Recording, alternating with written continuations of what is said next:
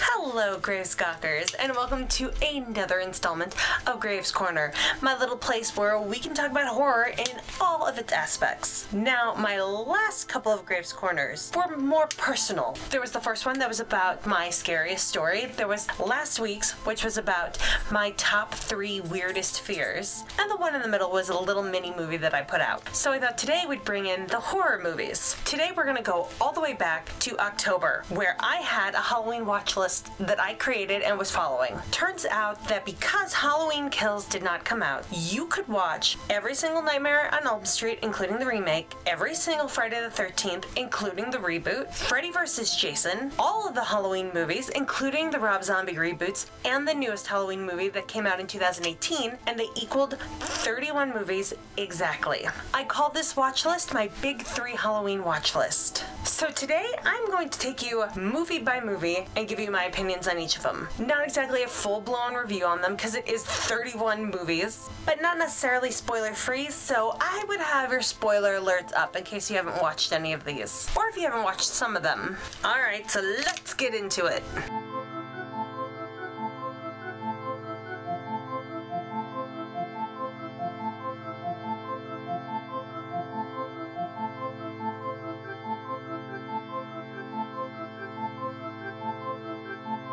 Remember, if you haven't already, please subscribe to my channel. If you like this video, give it a big thumbs up and click that bell icon so that you get notifications when I come out with a new video. I am trying to put these out every Thursday. So I decided to start off with the Nightmare on Elm Street series. Obviously, I'm a huge fan of Freddy Krueger as a villain. He is the most fun to cosplay. I call this my Frederica Krueger. So I decided I would start off with one of my favorites. Of course, you have the first Nightmare on Elm Street. It is one of the few that are actually very scary in the entire series. Classic for a reason. Wes Craven is a genius. Robert Englund is a star. This movie gave us Johnny Depp and Heather Langenkamp, and of course the incredibly sexy John Saxon, who unfortunately passed away, I believe, this year. And that was really sad because he is definitely a zaddy. Then I moved on to part 2, which, to be honest, I had never seen until I did this watch list. I've only seen the beginning of it, and I also saw parts of it through documentaries. I knew that they called it The Gay Nightmare on Elm Street, but I didn't care about that. When I was a kid and I tried watching this, I wasn't interested in this movie because it took them so long to actually kill somebody. And I wanted a big horror movie. I think this movie delivers in terms of relationships and character development. However, if you're looking for a lot of scares and a lot of gore, I feel like this movie kind of loses something. And I'm not sure it really contributes to the Freddy story. However, it's not a terrible movie. It's definitely one you're going to want to watch if you want the entire Nightmare on Elm Street experience. Now moving on to part 3, Dream Warriors. This movie is fantastic. It has this really gothic style to it, where you have this old nun and this very dramatic cemetery-like scenery. The central location of the entire movie is this very creepy mental hospital where these kids, the last of the Elm Street children, are being housed because they are trying to commit suicide. So not only are you dealing with this dream monster, but you're dealing with the idea of suicide and medications. Bonus points because you also see Heather Langenkamp and John Saxon revive their roles as members of the Thompson family. This one also has one of my favorite deaths in it. Welcome to prime time, bitch.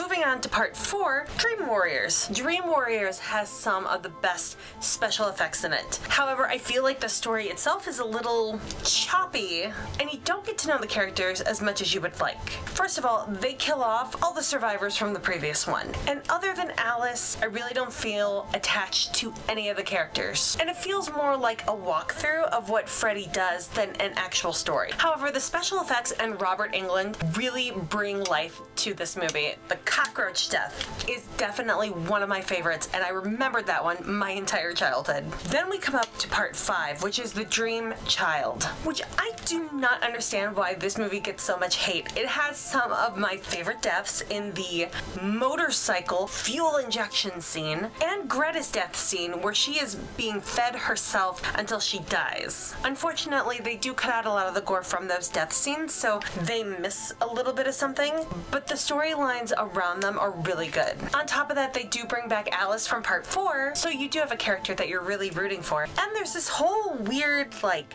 politics about keeping a child that might be pure evil, or on the other hand, saving a child from death as well as from pure evil. Part 5 does not get enough credit, and I will stand by that it is definitely one of my favorites. Then we come on part 6, which is Freddy's dead, which of course he never really was. That's a complete lie. I want to give part 6 so much more credit. They bring back Johnny Depp, and they have this great scene with Alice Cooper as Freddy's father, and they even have Tom and Roseanne Arnold appear. However, I just don't think that the movie is as clever as I think they wanted it to be. They tried to throw you off as to who Freddy's relative is, but I feel like it was obvious from the start. And then on top of that, the deaths that are in it, most of them are pretty cartoony. And the dialogue could have been a little bit better. It was a fun watch, but it didn't amaze me or scare me in the way the previous movies did. Then we come up on New Nightmare, where Wes Craven returns in one of the best movies in the entire series since the first one, and part 3, which he kind of had a hand in writing. Totally meta, pre-Scream. You have Heather Langenkamp playing herself. You have Miko, I believe that's his name, playing her son, and he was like the it child for the 90s and for horror because he played Gage in Pet Sematary. John Saxon comes back and plays John Saxon, as well as Nancy's father. And Wes Craven and Bob Shaye come back to play themselves. It's brilliant from beginning to end. Freddy is actually scary in this one. The set pieces are completely dramatic, and it's just a great movie. And of course, they came out with a Nightmare on Elm Street reboot that led nowhere, so I'm not going to devote a lot of time talking about it. Nightmare on Elm Street without Robert Englund is just not Nightmare on Elm Street. I feel like if they're ever going to have a Nightmare on Elm Street where they have a different guy playing the villain, they have to have some sort of sequence where you see Robert Englund actually passing the torch to a new killer. And the person has to have a personality like Robert Englund. Otherwise, it's just not going to work, and people are just not going to be able to accept it. They don't want a generic killer. They want a quippy, dark, creepy child killer type like Robert Englund comes off as. Sorry, Robert Englund. I love you. I actually have a crush on you, but as Freddy, you're pretty creepy. The story is not horrible, it's just not original. And other than Kyle Gallner, who I like as an actor, and for some reason I see him die in a lot of the things I watch with him in it, I didn't really care about any of the other actors and actresses in the movie. On top of that, A Nightmare on Elm Street is really known for its practical effects, and the reboot was very much about CGI, and I just didn't like the look of it. I watched it when it first came out, and I watched it for this watch list, and I think I'm done watching it. And that's all I'm gonna say about it. Now, Freddy does make a return in Freddy vs. Jason, but I didn't watch this movie until I went through all of my Friday the 13th movies, so we will get to that later. Let's review. I will say that out of all of the movies I watched for Nightmare on Elm Street, Part 3 is still my favorite. I think it's actually scary. I feel like there are real consequences. I feel it adds to the Freddy backstory very well as brings back beloved characters. I think it reasonably opens the door to new characters. And top that, you have Freddy's mother ghost, spoiler alert, who brings this very ghost gothic presence to her. So number 3 definitely stands above the rest. Okay, moving on to the Friday the 13th series. Now this series I think has the most movies in any of the series that we're talking about. So let's get through them. Part 1, classic whodunit movie. And we all know at this point, and if you don't, fast forward a few seconds. But the rest of us know that it was Jason's mother the entire time. And then of course you have the big jump scare at the end where Jason pops out of the lake. None of this makes sense for what follows, where Jason is all of a sudden alive. Except for my theory that up until a certain point, he was never really dead to begin with. He was a kid whose mother thought he drowned, but really he had been in hiding at the camp this entire time. Saw his mother get beheaded, and that is where part 2 picks up, where Jason, fully grown after hiding for so long, goes on a murderous rampage. We're introduced to probably one of the best final girls in all of final girldom, Ginny, who actually has an understanding of child psychology and therefore is able to identify with Jason and the pain he went through seeing his mom get beheaded, which ultimately saves her life. However, there is this dream sequence at the end where we're not sure whether or not there was this cute little Lapso or Shih Tzu dog that appears, and we think we saw the dead dog in the woods at one point, but then the dead dog appears at the door at the end before Jason jumps through the window.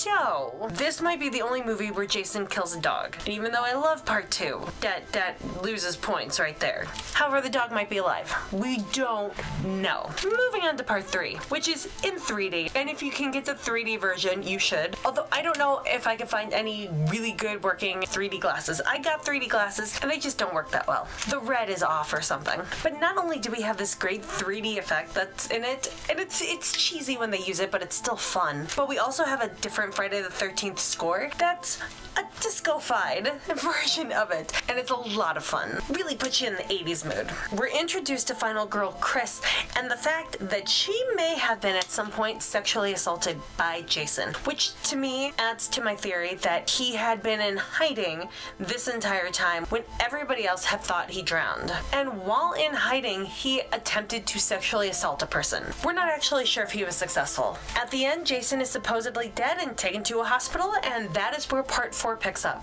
which technically makes part 4 Saturday the 14th. They also call part 4 the final chapter, which is a big fat lie because it's not even halfway through the series at that point. Corey Feldman plays Tommy Jarvis, the first iteration of Tommy Jarvis, who becomes a character that reappears in the next couple of movies, and frankly one of my favorite characters in the slasher genre. Plus, little Corey Feldman, adorable. If you get a chance to watch the Crystal Lake Memories, he actually narrates that documentary, so I highly recommend watching it. Part 4 also has the infamous Crispin Glover dance scene that everybody makes fun of, and rightfully so. But Crispin's character is also really lovable, and I really wish that he would embrace the fact that he did this movie, because I think he likes to ignore the fact that he was part of the Friday the 13th series, just like Kevin Bacon in part 1, which is hilarious because Kevin Bacon's been in like a ton of horror movies since. He's just really good at it. You have an older man playing Jason, but he's a stuntman,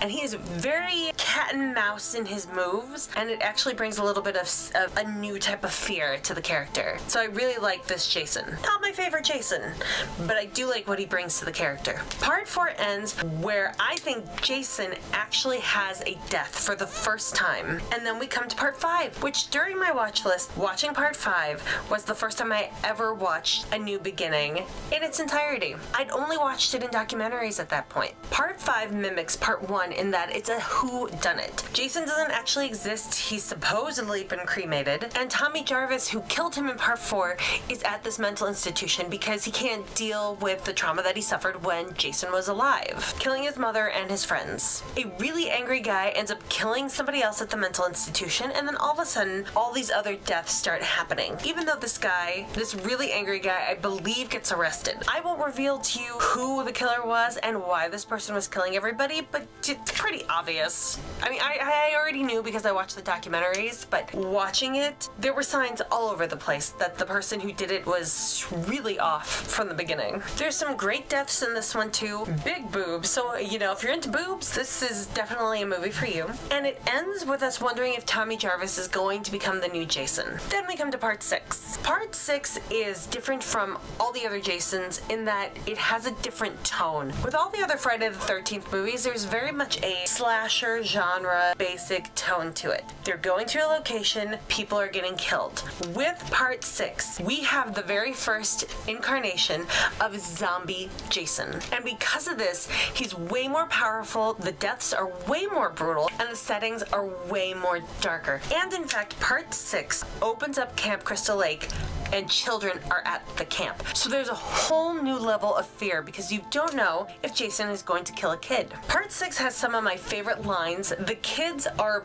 brilliant in this movie, and my favorite death is in it. The whole paintball scene and the misogynist with the machete and getting his arm ripped off. It's funny. It's also got a bit of meta humor in there. The only thing missing from it was that there was going to be an introduction into who Jason's father was, and they cut it out. But I think there's a comic book where they actually left that part in. So I suggest going to look for that. On to part 7, where we have the first time Kane Hodder plays Jason, and a star is born. Kane Hodder is absolutely brilliant as Jason, and even though his movies are not my favorites in the entire series, he really does bring a life to Jason that just wasn't there before. In part 7, New Blood, we're introduced to Tina, who has psychokinetic powers, and ends up becoming a really huge threat to Jason. but also is the reason why he's revived from the lake after part 6. There's a few pretty forgettable characters in the cast of teenagers. However, Tina and her psychologist are really great. There are a few great death scenes in this as well, and if you want to see Jason meet his match, this is a great movie to see that. Then we move on to part 8, which... God, Jason Takes Manhattan. I don't hate this movie, but it is the most ridiculous of all the Jason movies, in my opinion. Because there is no legitimate way you are getting from Crystal Lake, an enclosed lake, on a cruise ship to New York City. There's just no... There's no water pathways to get there. So maybe as a kid I didn't care, but as an adult and knowing more about geography and how bodies of water work, it bugs me. However, we do have the return of Kane Hodder as Jason. We do get to see Jason in New York, although it takes forever for him to get there. But of course it does, because the ship has to travel on dry land, logically. And it has one of the most memorable death scenes where Jason literally punches a guy's head off. So it's not without its charm. Then of course we go to part 9, which for some reason I think is one of the most hated in the entire series. And I disagree. Part 9 was one of the Jasons that I was raised on, and I think the unique storyline behind it is fantastic. Yes, okay, you don't technically see Jason for more than the beginning and the very end. However, Jason's evil does jump from body to body. And while we're not given a reason why he's alive after part 8, I don't think it's needed. It's like we're dropped in the middle of a movie we didn't know was made, and we get to see him die, but then he gets revived through other people. And we find out that he has more family members that we didn't know he had. So this movie adds to the backstory, and I love that. Also, we get a hint that Freddy vs. Jason is coming up. I just don't think there were people ready for this type of Friday the 13th movie, but I loved it. Moving on to part 10, which is Jason X. I love this movie. I can't explain it why I love this movie. It's not great. The special effects are weird. Maybe they were good for their time, but it's very bright and blue and not like any of the other Jason movies in tone. There are some great characters that I actually root for, and great deaths. The nitroglycerin or whatever it was, a girl gets her head put into and then shattered against a desk. I thought that was brilliant. And then you get Uber Jason, who when you think Jason is completely destroyed, gets put back together by nanobots. Who saw that coming? And then of course there's the idea of Earth 2. And Jason is now on Earth 2. And bonus points for having David Cronenberg killed at the beginning of the movie. Jason X is one that everybody should watch. After part 10, I watched Freddy vs. Jason, which I was incredibly excited for when I saw it in theaters, and I bought it on DVD as soon as it was available. Do I love this movie? No. Do I hate this movie? No. I love Monica Keena as Laurie, getting to see Freddy actually fight Jason, and how they ended up trying to team up together first and then it all gets messed up. I thought that was a brilliant storyline. The fight scenes at the end, mwah. Jason Ritter and the guy who looks like Jay from Jay and Silent Bob, love those characters. But there was just something about it that didn't feel right to the genre. Like, somebody described it in one of the documentaries I watched, that it felt like you were watching a WWE match. And it does. It does. It feels like it's more about the fight than about the story that leads to the fight. And there's a storyline there, especially between Laurie and her father, and they bring up the pills that were used in part 3 of Nightmare on Elm Street. I thought that was a brilliant reference. However, it's missing some sort of darkness that you get watching a Nightmare on Elm Street movie or a Friday the 13th movie. Kind of like part 6 of Nightmare on Elm Street, where it was a little more cartoony than it should have been. However, that's not going to stop me from watching it in the future. I do own the DVD. Then I watched the Friday the 13th reboot, and let me tell you, this movie does not get enough credit. The storyline around Jason finding somebody that looks like his mother and kidnapping her instead of killing her, the brother trying to search for the sister. You know, I'm close with my brothers, so I feel like I relate to this movie a little bit, and I'm probably more likely to love a movie that I relate to. And how am I gonna hate a movie that has Jared Padalecki in it? He's just amazing. Supernatural. You have a cast of characters who I actually think are pretty lovable, except for the one guy that is supposed to be hated and then gets one of the best deaths in the entire movie. I really enjoy the guy who played Jason too. Now, is this movie without its flaws? No, it definitely has some flaws. However, I like it in that it's so obscure as to where it would fall in the Jason universe that it could be a sequel without you knowing whether it's a sequel or not, instead of a replacement for the first and the second movies. And that brings me to the end of my Jason franchise. franchise. What is my favorite movie out of all of these movies? It's Part 6. It absolutely is Part 6, which I forgot to mention, brought back Tommy Jarvis, played by Tom Matthews, who is my favorite iteration of Tommy Jarvis. He's charming, he's funny, and I love that they brought him back for the fan film Never Hike Alone and Never Hike in the Snow. And if you haven't watched those, they're on YouTube, go watch them. But Part 6, like Part 3 in Nightmare on Elm Street, has this very gothic feel to it. The scenes are very epic and dark. The death scenes are incredible and unrealistic, but realistic for a man that was brought back by lightning bolts and is a complete zombie monster. Which, by the way, his resurrection scene is completely terrifying. So it holds a total special place in my heart. Also, every single camp counselor in that movie is ridiculously likable and memorable. Part 6 is one of those movies I could fall asleep watching because it's just so comforting, like a warm blanket. So it's definitely my number one. Now moving on to the final part of my watch list, which of course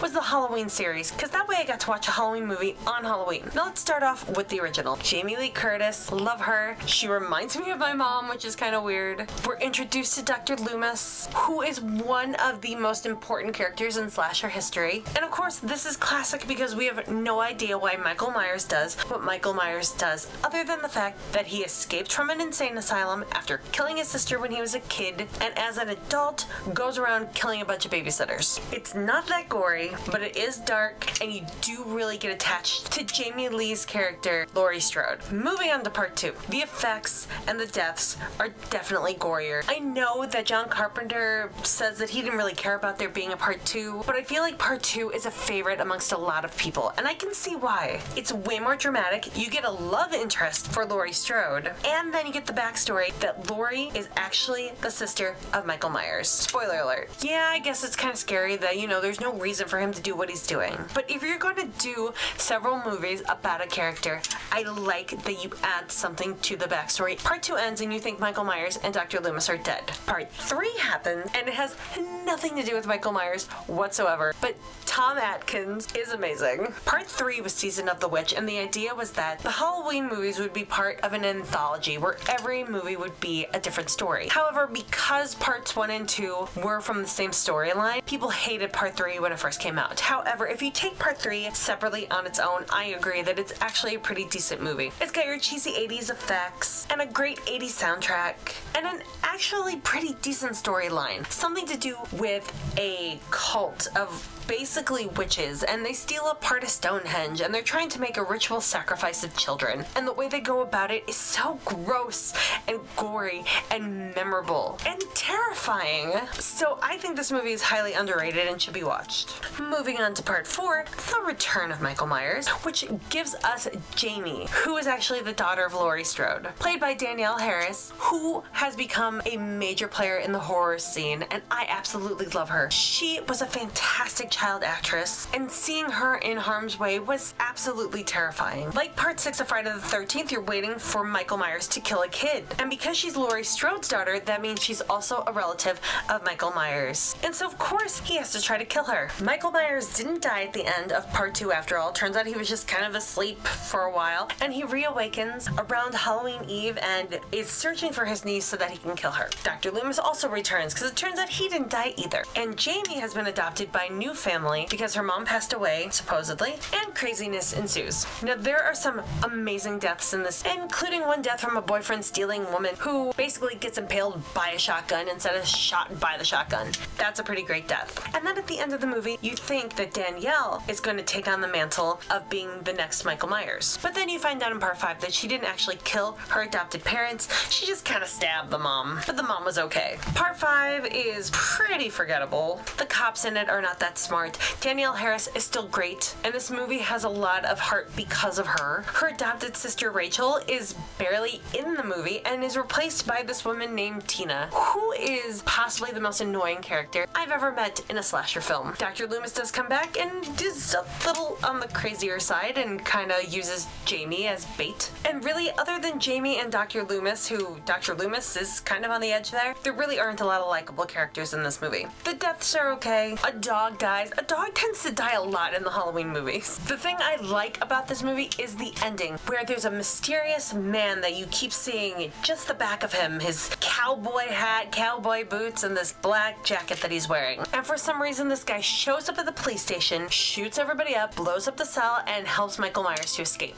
That leads us to part 6. Part 6, where the man in black is still around and in the shadows, and we find out that Jamie is pregnant. Now, I watched both the producer's cut and the original, and let me tell you, never watch the producer's cut. Don't do it. The producer's cut tells us that the baby she's pregnant with is Michael's baby, which means she was forced to have sex with her uncle, and it's gross. You don't really see the sex, but the way they go about doing it is gross. I like the idea that she was pregnant and kidnapped, not that she was forced to be pregnant by the cult.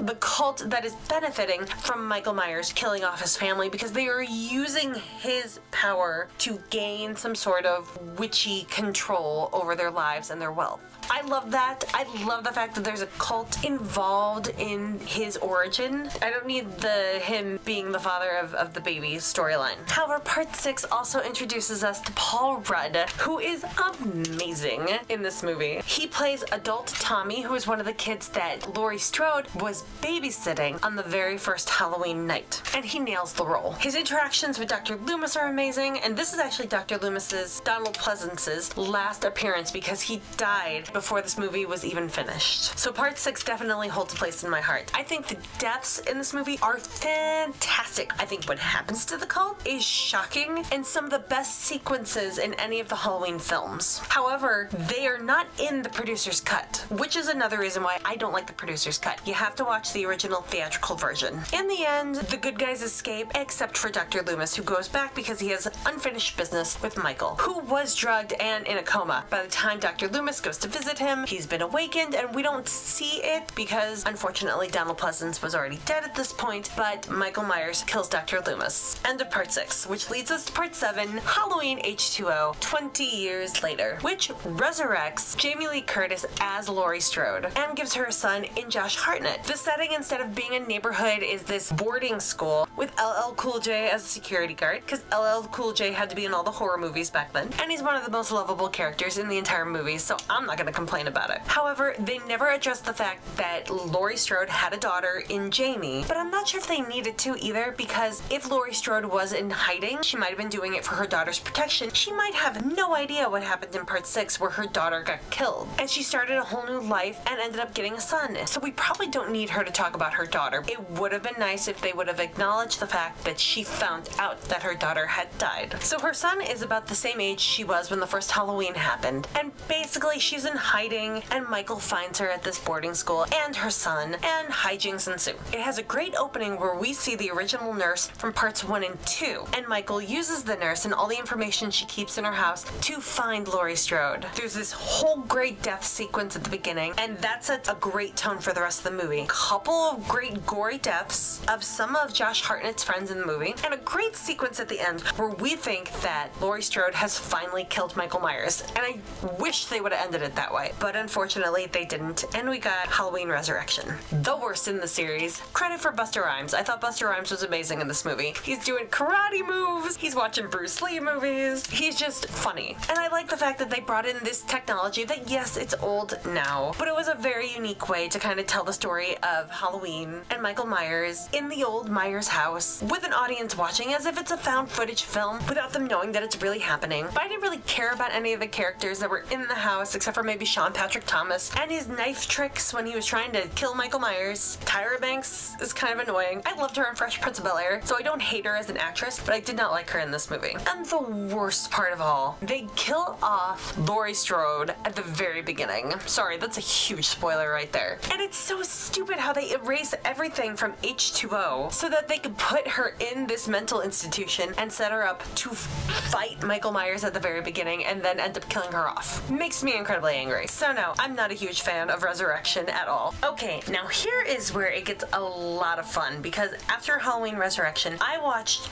both Rob Zombie adaptations, and I gotta tell you, I didn't hate them. It wasn't my first time watching them. I watched part 1 in the theaters, and I actually really liked it. I mean, you really have to understand when you're watching a Rob Zombie horror what you're going into. There's gonna gonna be a redneck, hillbilly, Texas Chainsaw Massacre type theme to it. That's what he loves, that's what he does. However, on top of that, I think we were so used to seeing Michael Myers as this unstoppable killing machine who's a monster and not even human that we never embraced the idea that Rob Zombie had, where Michael Myers wasn't an unstoppable killing machine. He was a complete sociopath. And his monsterness comes from his mental illness. They paint Dr. Loomis in both of these movies as kind of a failed psychiatrist who was really just trying to write a book.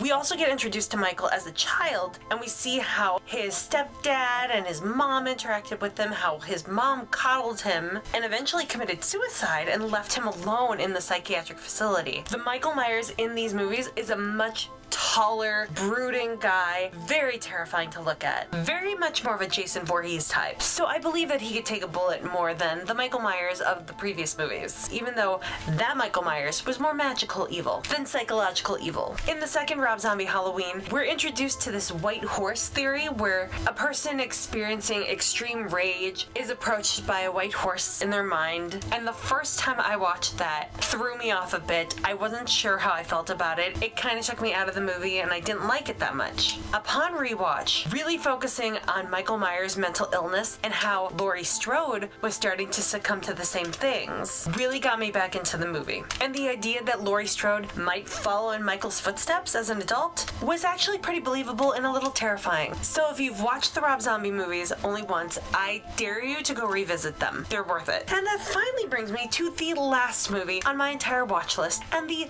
last movie in the Halloween series. Halloween 2018.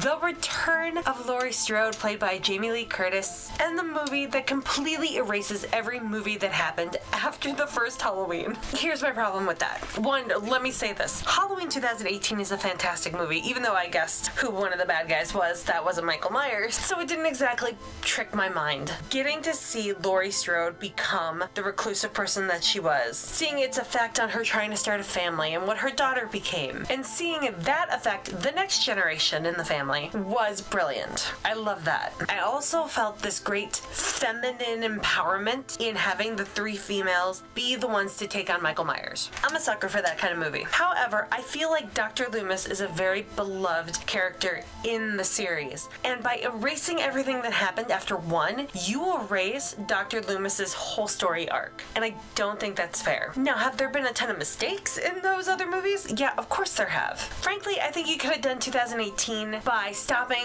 after H2O. You could still have her be his sister. You could still have her have a daughter, as well as a son, as well as a daughter who died, and still play out Halloween 2018 in a very similar fashion. The only thing that would be hard to explain is why this facility could keep Michael contained when all the other facilities couldn't. That's the only thing that probably wouldn't work with that storyline. However, if you take it as it is, as a movie that happens years after the very first Halloween, I think it's like 40 years. It's a great movie with great special effects, a great storyline, a couple of twists in there. You get both adult drama as well as teenage drama, and it's a highly entertaining movie. My fear for the future movies coming out, Halloween Kills and Halloween Ends, is that because Jamie Lee Curtis has signed on to do both of those movies, I'm afraid they're going to use Halloween Kills to kill off her character, and then Halloween Ends is going to be her just in flashbacks. I would hate that. I want her to be alive in both movies. Alright, that brings me to the end of the Halloween series. Now, which one is my favorite out of all of them?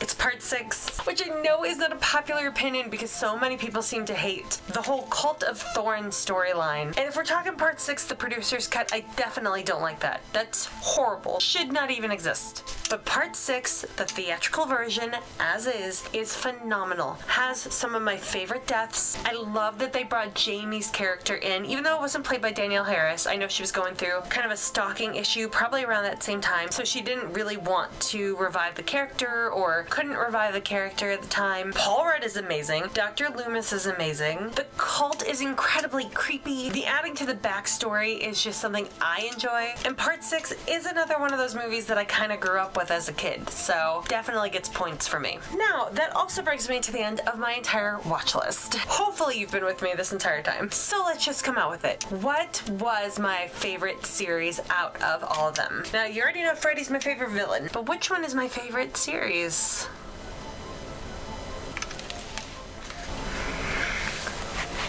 It's Friday the 13th! I know. On its surface, it seems like such a typical cheesy slasher movie. However, as a series, I feel like it's the most fun to watch. It's the most consistent to watch. And out of all my favorites from each of the series, my favorite is Part 6, Jason Lives. So I'm gonna give the credit to this silent killer. Alright, that brings me to the end of another Graves Corner. Thank you for joining me. Remember, if you haven't already, please subscribe to my channel. Click that big bell icon in case you want to, get notifications when I post my videos. And if you like this video, please give it a big thumbs up and share it with whoever you think might also enjoy it. Follow me at Mary Graves CLE, that's M-A-I-R-E, Graves CLE, on Instagram, Facebook, Twitter, and TikTok. Take a look at my website, marygraves.com, for any updates, and take a look at my Patreon page, which I will link down below. I just dropped the first exclusive content for both tiers 2 and 3, and if you are part of any of the tiers 1 through 3, you will get shoutouts at the end of my videos. On top of that, I was just featured on the Heather Loves Horror podcast, and Heather and I are coming out with our own horror movie podcast that will be debuting in the next couple weeks. Details to follow. I will also try to link my episode of her podcast down below. And if you haven't yet, check out Lego Horror Videos series Killer Clown. Episodes 1 through 8, the entire first season is officially out and over. So you can now watch them one after another and prepare for whenever we're going to be debuting season 2. I play Lucy. That's it for now. Thank you for joining me, and remember, horror is just around the corner. I do want you right there. Hold on. Hold it. Hold it. Come on. Cut this evil out of him. All the way back. I'm gonna keep using my hands like this because it's fun. Why is my hand itchy?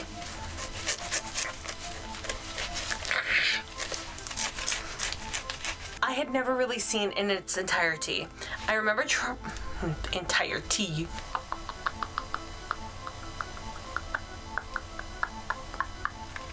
Can't believe I forgot about the Nightmare on Elm Street remake.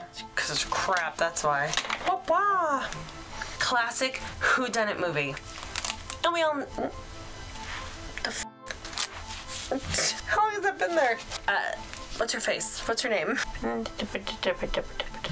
Friday the 13th. I remember...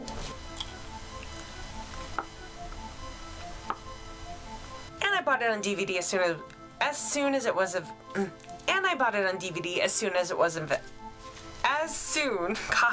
And I love that they brought him back for the fam, and you do really get attached to Jamie Lee characters. Except the time, in the end, the good guys is, can I say it? You could still have her be his brother. Wait. So I'm gonna give the credit to this silent killer. Where's the eyes? There's the eyes. Where's the actual claws? Oh, they're there. How.